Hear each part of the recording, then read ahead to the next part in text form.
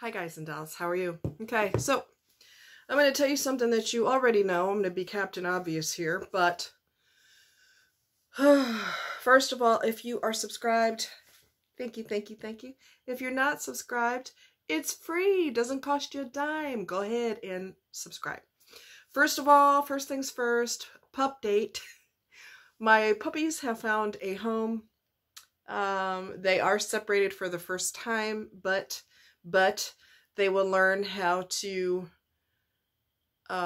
connect to their owners and learn to live independently of each other. So that's a good thing. Okay. So yeah, I called the Humane Society today to see what was going on with my babies. I'm such a wuss. Anyway. All right, so I found some unpleasant news, and that's why I'm telling you to keep a close eye on your finances, okay?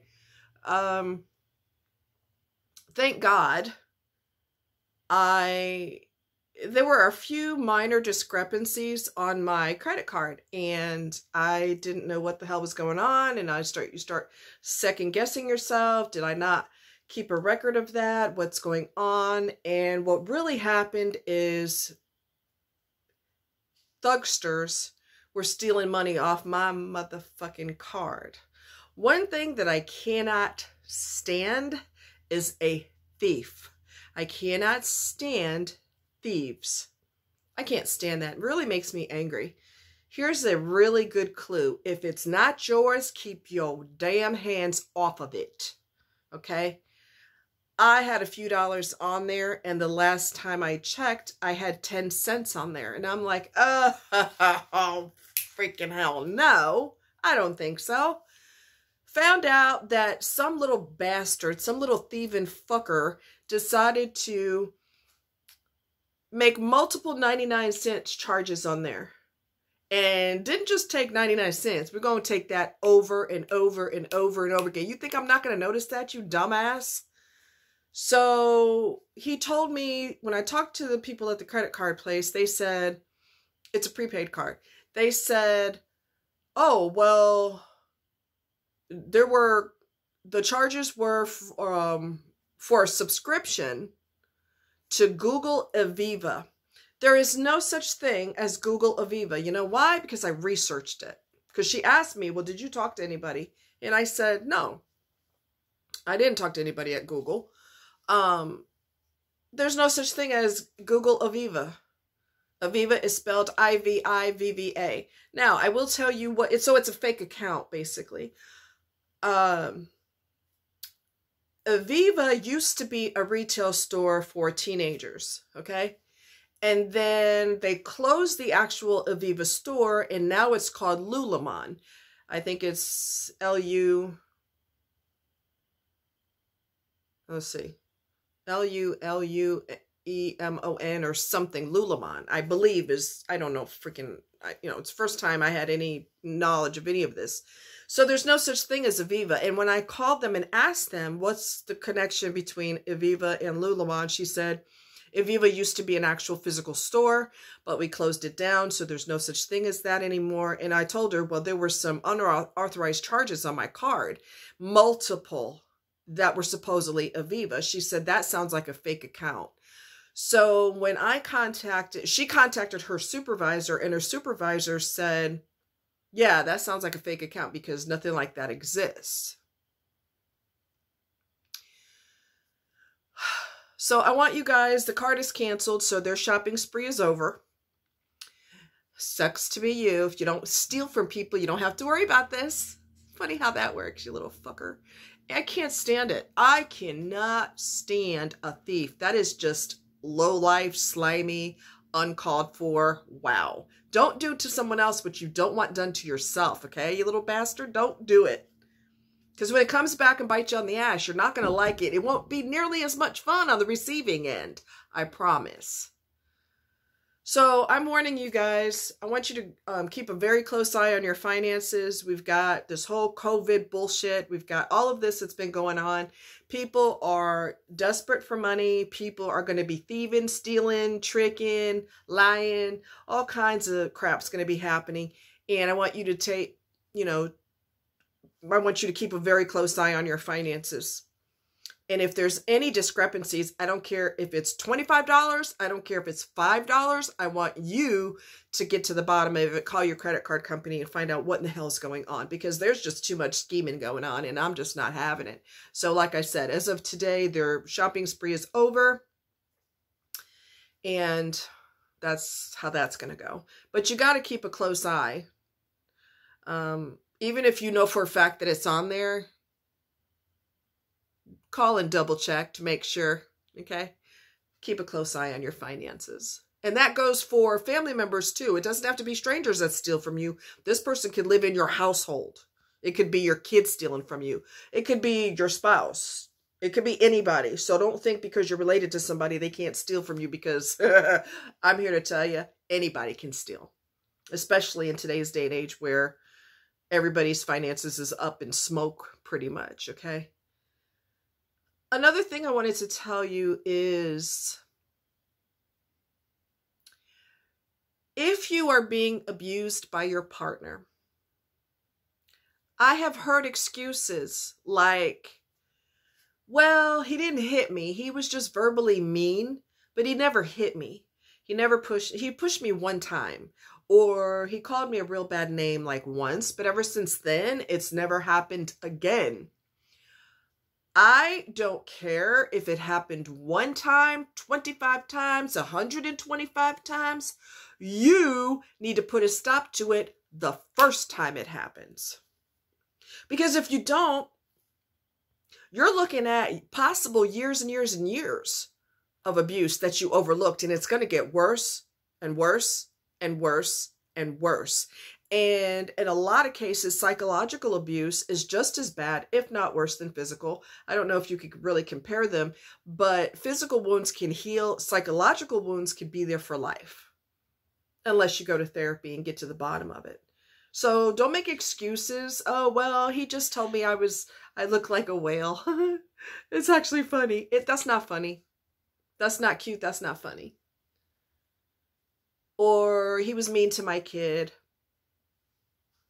but my kid was being bad. Abuse is abuse is abuse is abuse. I don't want to hear excuses for it. When someone shows you who they are, I want you to realize it the first time. When they show you who they are, believe them the first time. Don't make them prove it over and over and over that they are horrible. Don't make them keep proving that to you over and over again. Don't do that. The first time an insult comes out of their mouth, you are the manager. I've said this time and time again. You are the manager, CEO, CFO, president and vice president of your life. You are the cat's meow when it comes to your life. And what you need to do as the supervisor of your life is you need to protect yourself from whoever it is, whether it's a family member, whether it's a spouse, whether it's a parent. I don't care who it is. If that person doesn't respect you, you have to put a stop to it now. Right now. If you're on a date and somebody says something ignorant, and yes, people will say something stupid on a first date because that's called breaking you in. I'm going to do it in a way that's either insulting because I'm that ignorant, or I'm going to do it in a way of a joke. I was just kidding. That's not funny. Being insulting is not cute, and that's not funny. The exception to that would be if you've known someone for a lot of years, right? You've been friends for a lot of years. Friends crack on each other all the time. That's how they do. They're like, oh my God, you're wearing that ugly shirt again? I wouldn't be caught dead wearing that shirt, but that's on you. Do what you got to do, boo. You know, well, what are you talking about? You remember you wore such and such the other day and it had a hole in it? So if I was you, I would shut my mouth because you looked homeless. That's a different story because you're bartering back and forth. Not bartering, you're bantering back and forth. That's what friends do. They crack on each other. Oh my God, you're so stupid. You're stupid too. Whatever. Let's go get some coffee. All right. Just shut your trap while we're in there because I'm tired of hearing your face. That's okay because you're just bantering and you already have how many years under your belt, and that's how you normally do each other. You just, if someone were to watch the two of you, they'd be like, oh my God, they hate each other. That's terrible. And you guys are laughing about it later because you're, you know, the shock on everybody's face, like, oh my God, they talk like that to each other? What?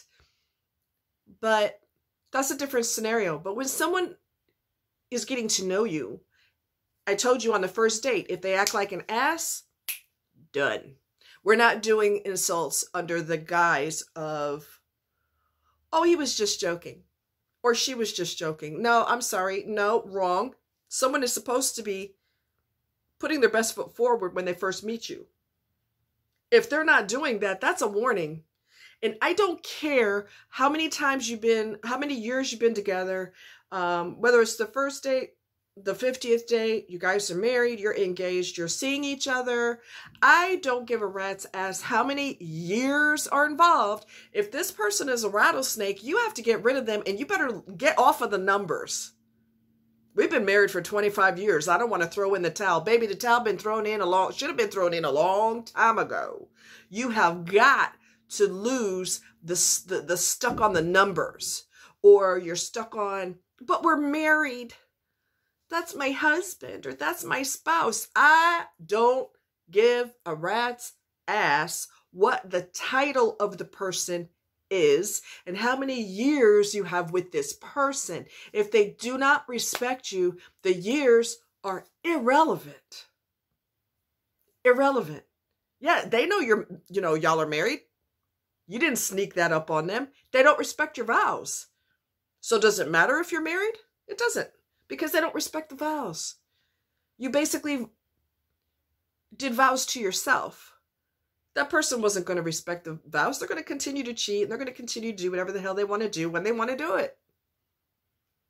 Lose the obsession with the numbers. I can't turn the towel in. We've been together 25 years, 30 years, 40 years, 50 years. I don't care. That person probably lost respect for the so-called numbers a long time ago. And I told you this before, and I'll tell you again. People are terrified to be alone. But when you're with someone in a solid relationship, supposedly, and you're by yourself because you've been emotionally abandoned, honey, you are alone.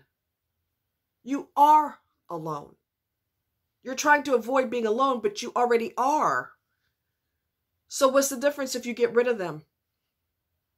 You might as well, because you're by yourself anyway. Everything that you go through, you have to go through by yourself. Okay?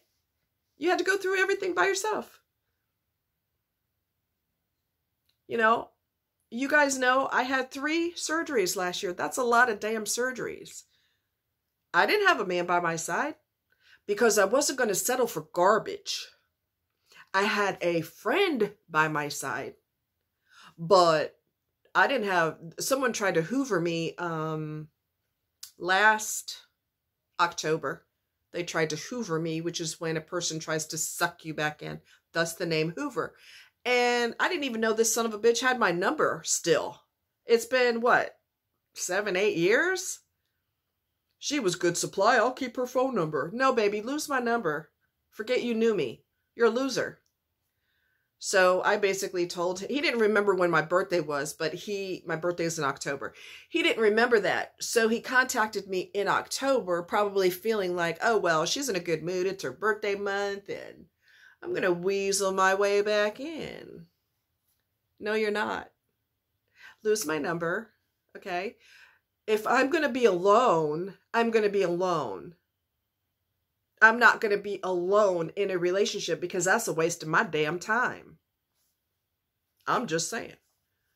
Stop diminishing the abuse. So he only yelled at me once. He only called me a bitch one time. And I understand his mom had just died and he was just losing his mind. I don't give a shit if everybody in his family died. There is no excuse for that. None. You have to be the supervisor. And when you're the supervisor, you have to do things that's unpleasant to do, like extra training for someone who's not getting it. Firing people because they don't respect their position and could care less. So you have to fire them. Okay? The supervisor has to do things that they do not want to do. All right? So, come on. Come on now. You're the supervisor. If somebody needs to be fired, fire them. Cut them loose. Have enough respect for yourself. Follow your instincts. Follow your gut. Follow what you feel. You know how somebody says something they do something subtle that's rude. Like you're getting ready to make a purchase on something and you're like, hi, how are you? To the cashier, just being friendly. And they don't respond. You know damn well they heard you and they don't respond. That sits with you funny. Like something in you goes, okay, that was rude, but whatever. You've picked up on it. The same thing happens when you're involved with someone and they say or do something that's disrespectful like that. Even if it's passive aggressive or subtle, it's just something that sits sideways with you. Pay attention to that. Your body has a built-in alarm system. It knows when something's not right or something was said in a tone of voice that's very disrespectful or very dismissive. You better pay attention to that stuff. And stop making excuses for people. There is no excuse. When you're ignorant and you're abusive, you have got to be gone. We got a lot of crap going on in this country, and I'm not going to get on a political rant, but the United States Americans are getting bent over as usual. People don't have money because of COVID. People don't have money because they lost their job. People don't have money because of all kinds of reasons. Their company got bought out by another company. There's a whole myriad of reasons why people don't have money, and they're going to suck us dry. They're going to suck us dry of more, more money. Where the hell are we supposed to get that money from? Pull it out of our ass? I was just curious. So with the world going in the direction it's going, the last thing you need is someone who's not a partner. Someone who's a ball and chain around your neck. You don't need that. We got enough problems going on. Okay? We got enough problems going on. If somebody's going to contribute to the problem and they're not going to be a solution or they're not going to help with this problem, you got to get the hell up out of my face because you're making matters worse. And what does that do after a while? It takes a toll on you mentally, physically, emotionally, financially. It smashes your health into the ground. Now you got high blood pressure. That doesn't run in your family. You've never had high blood pressure, but you got it now because you got this ball and chain around your neck that you don't want to get rid of. Let that fool go. Male or female, let their ass go. Okay? We have to support each other. The world that we're in now, we have to support each other. We have to be in each other's corner.